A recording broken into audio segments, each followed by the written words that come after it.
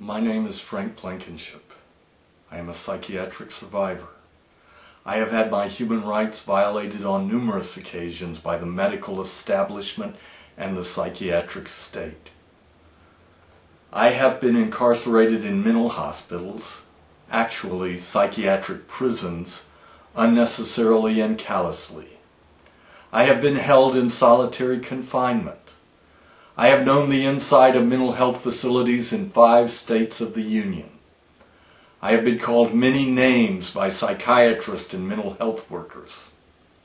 I have been called such names as schizotypal personality, undifferentiated schizophrenic, paranoid schizophrenic, and I've been called schizoaffective. I have been forced, against my will and wishes, to take harmful psychotropic drugs. Those drugs had many bad effects on me, and they made me feel miserable. Among the drugs forced on me were Thorazine, Stelazine, Haldol, Navaine, Mellaril, Molindone, olanzapine, L'Occitane, and lithium. I have been out of the hospital and drug-free for more than 14 years. I am now in a situation where I no longer feel threatened with institutionalization, and I doubt anyone would suggest that I be committed.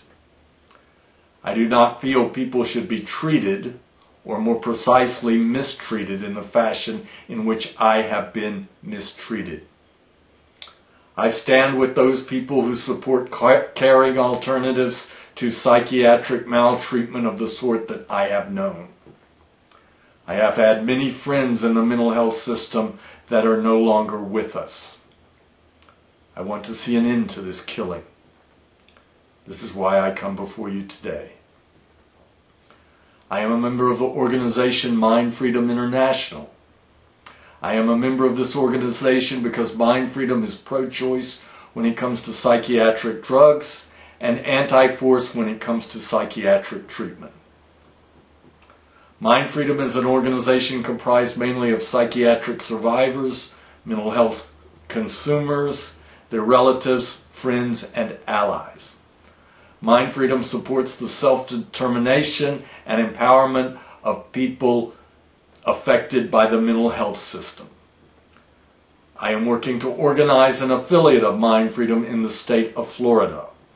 Anybody in the state of Florida who truly cares about whether human rights are upheld and respected in the mental health system should connect with me and work with our organization if at all possible.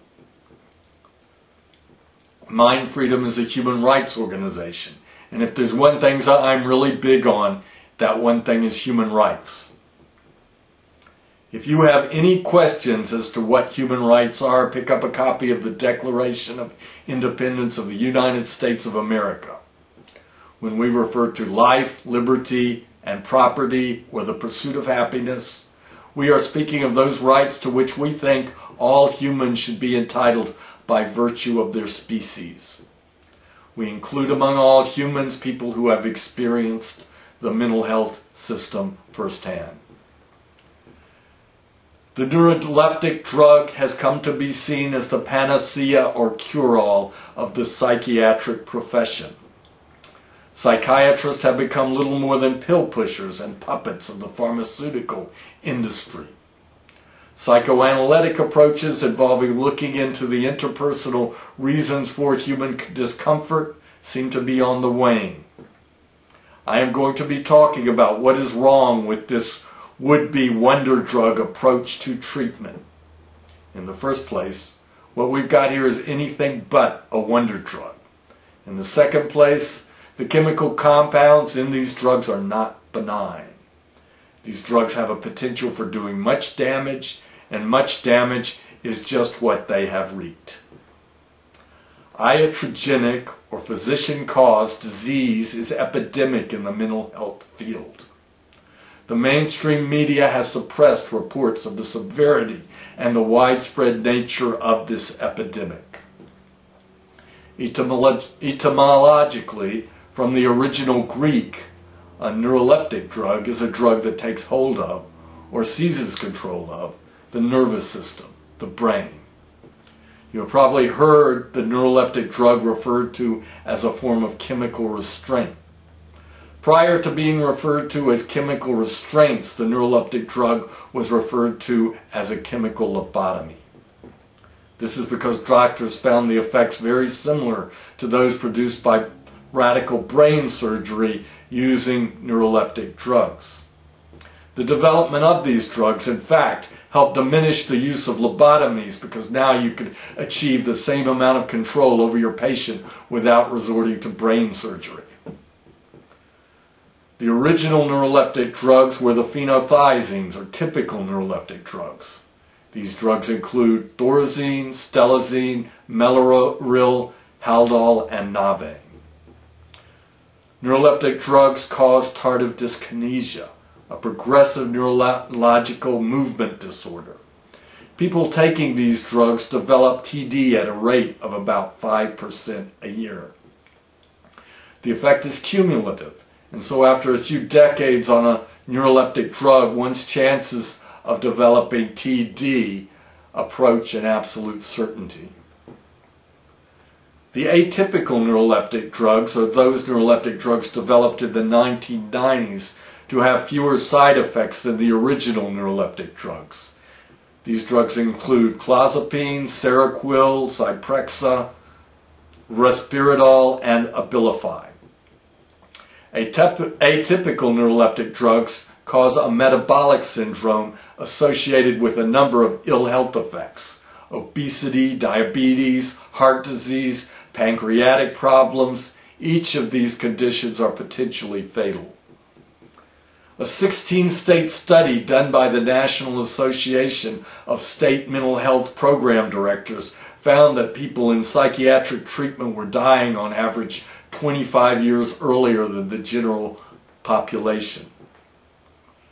Although this high mortality rate has undoubtedly been due to the metabolic syndrome associated with the use of atypical neuroleptic drugs, doctors and mental health workers have diverted attention from their own role in this matter by focusing attention on changing the dietary and smoking habits of patients.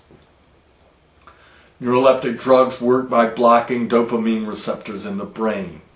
These drugs negatively affect areas of the brain associated with movement, emotion, and higher thought processes. Long-term neuroleptic use is known to change brain structure. The frontal lobe, responsible for the highest levels of thought and cognitive function, shrinks, and the basal ganglia grows. The brain on neuroleptic drugs repressing dopamine activity tries to compensate with the addition of more dopamine receptors. The drugs then cause the brain to be supersensitive to dopamine once the drug is withdrawn. Laboratory animals maintained on neuroleptic drugs show brain tissue losses comparable to that of peach bull maintained on neuroleptic drugs, although the brain mass loss in humans is often attributed to the progress of the disease. Studies have shown recovery rates for first episode schizophrenia higher in people who have never received neuroleptic drugs than were those rates for people maintained on such drugs for any amount of time. Neuroleptic drugs are addictive and have withdrawal symptoms powerful enough to put a person back in the hospital. Long-term neuroleptic use always results in cognitive decline. For these reasons, it is imperative that we remember the dictum, first do no harm, and that we develop safe, effective, compassionate, and drug-free alternatives to conventional psychiatric practice that relies so heavily on neuroleptic drugs.